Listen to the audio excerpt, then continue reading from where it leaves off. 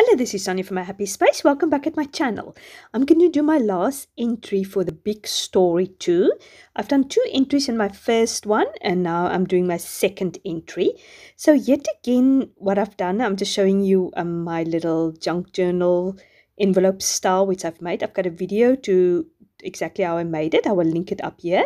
And then for my second story, I did it a little bit simpler because I didn't have enough space to put 2 junk journals in there. What I've done, I've made pockets inside my travels notebook, and I've done all my journaling, mostly of my journaling on there.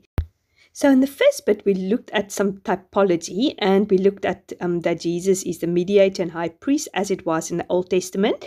But today I'm going to focus on the typology God's kingdom, and that's a theme that comes through from the Old Testament and it runs through to the New Testament. And I've done lots of journaling, and my idea is I would like to compare the 2 kingdoms which the Jewish people were expecting and which was also prophesied in the Old Testament with the kingdom of God which Jesus spoke to, especially in Matthew, and with the Beatitudes and the blessed are the poor, and he's talking about the kingdom. So it's 2 total different kingdoms. Now, my 4 main points which I took from this devotion was the typology. Jesus is my high priest, Jesus is my mediator, the kingdom of heaven, and the last bit was all about our forever home revelations, which I'm not going to journal about because I just chose sort of the one thing that really stood out for me. So you can see this crown I've got here. So what I want to do is I want to create this quilt and background with these beautiful papers. They're from Amy Delights. She's got an Etsy shop. I will link it also down below here. She's got these papers. I bought it a while ago and I've used it for some other projects, but I thought it would be perfect. I would love to have a quilt like that. So I'm going to make a big quilt, and then I'm going to take that crown and I'm going to also patch it.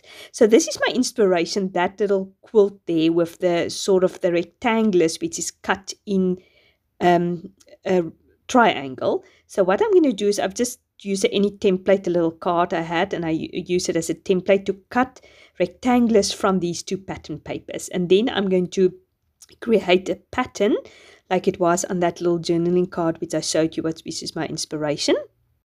Now I'm just playing around little with these triangles just to build the puzzle. It was a bit more difficult than I thought. As I said, I'm just showing you my inspiration again, and I'm going to put that crown on top of it.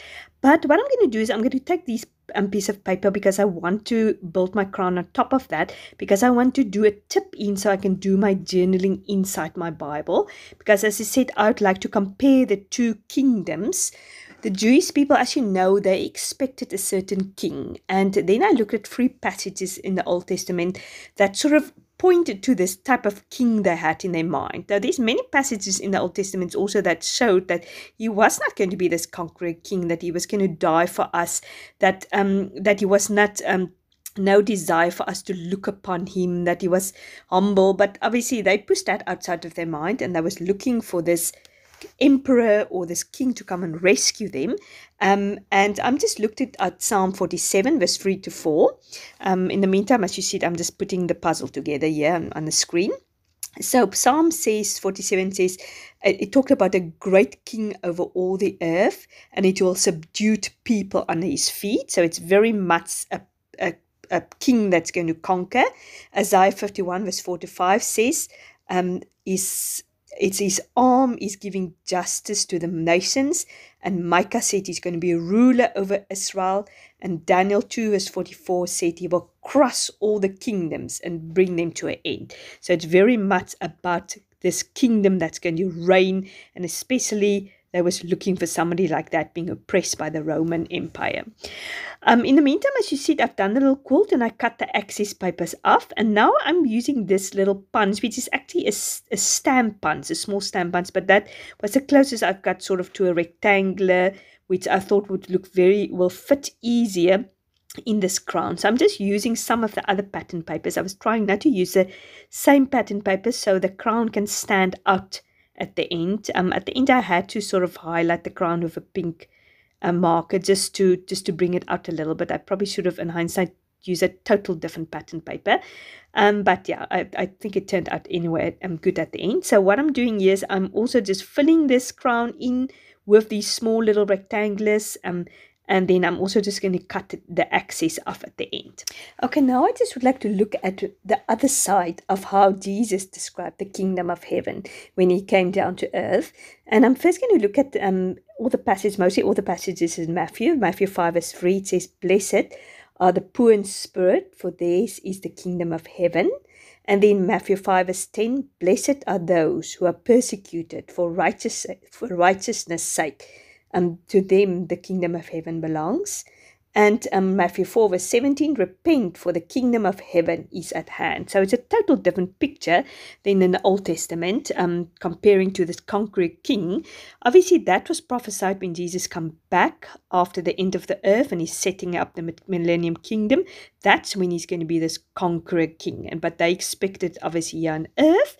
And now Jesus telling them the total different. If you're poor and you're persecuted and you need to repent from your sin, this almost pathetic picture, which I think the Jewish people was just not prepared for. They wanted to have a king and a conqueror that can conquer them or rescue them from the Roman oppression. They was looking out for Messiah and they were excited.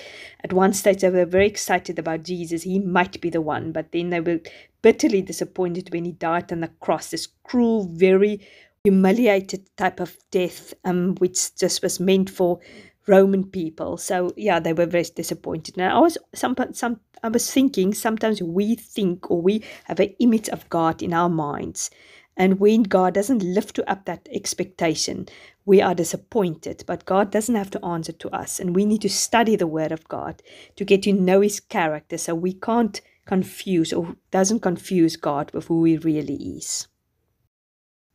And now I'm going to put my journaling on my page. I've got this stamp block which I was desperate to use, and I'm just using some Distress Oxide ink. I think the dusty blue. And I'm just going to do this journaling spots where I'm going to put my journaling in. Didn't come out very well, especially the first one, because there was too much bulk underneath my Bible with all the entries. So I'm just getting my notes out. So I'm going to do my journaling. Okay, I've done that off camera. I've etched my crown with some koki just to make it pop out. And then I'm just going to do this tip in with some washi tape. I've sort of connected them both sides. So it just can be a flip in or flip out, so I can, as I said, my journaling is underneath. I'm just using some alpha stickers or stamps just to put Kingdom of Heaven on there, because obviously that is what stood out for me, and that is the comparison with this. Well, I hope you enjoyed this entry. I enjoyed really very much making this beautiful quilt. If you enjoyed this video, please give it a like. I'd really appreciate it. And if you haven't subscribed to my channel, please do so. I'd love to have you on board. I'm going to leave you with some close-up photos. I've made some faux stitching at the end just to make it look a little bit more like a quilt. So yeah, I thought that turned out very nicely. And if you're interested, I forgot to say I was journaling in Matthew 4 verse 17, where Jesus said, "Repent, because the kingdom of heaven is near." So that's the passage where I've done my entry. You must have a great day. Thanks for watching. I do really appreciate it. Lots of love. Bye-bye.